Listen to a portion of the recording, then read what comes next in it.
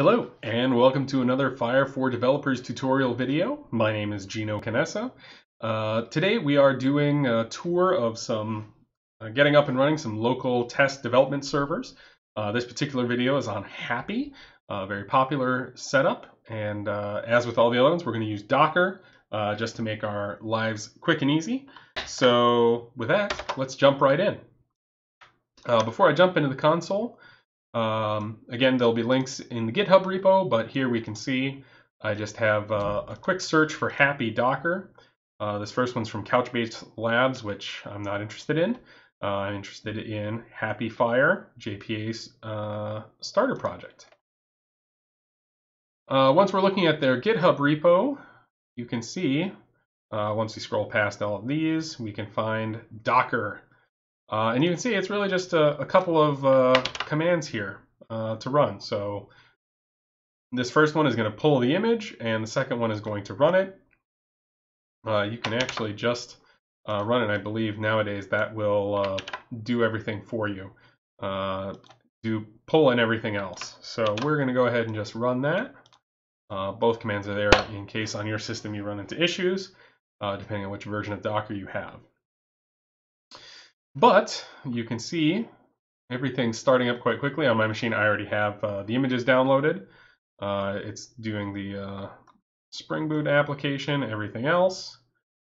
And we'll just give it a second to finish coming up. Obviously, the amount of time it takes, your mileage will vary.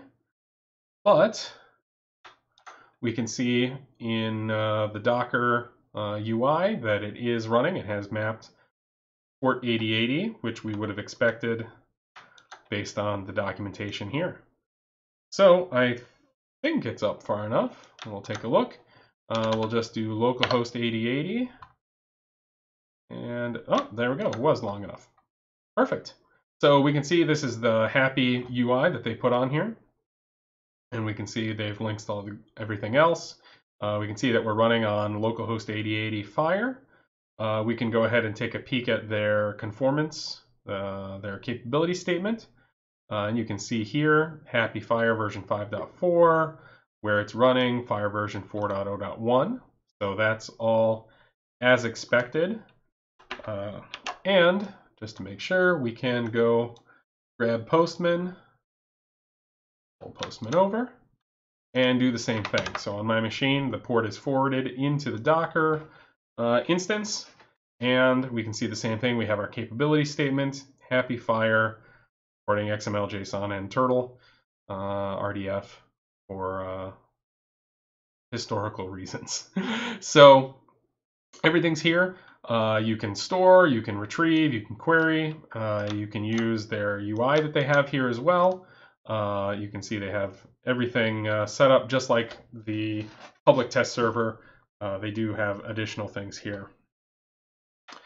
If we go back to their GitHub page, you can see they have some configuration that they expose via environment variables. So you can do things like setting the default encoding just in your one-liner that you want to run, or you can go ahead and use the application YAML file and specify that, and they have the examples on how to do it here. But then you can control quite a bit of configuration, where your database is, everything else. So there you go. And then this goes through, if you're not using Docker, you can go through and do everything else. But as you can see with Docker, it's very straightforward to get it up and running very quickly. So highly recommend, especially if you're just looking at a server to have locally to play with. You can go and grab these from all the different vendors, have them all running, start and stop them quite easily. And it's a pretty good experience overall. So thumbs up for HAPI FHIR Server. And if you have any questions or comments, please let me know. And otherwise, I will see you next time. Cheers.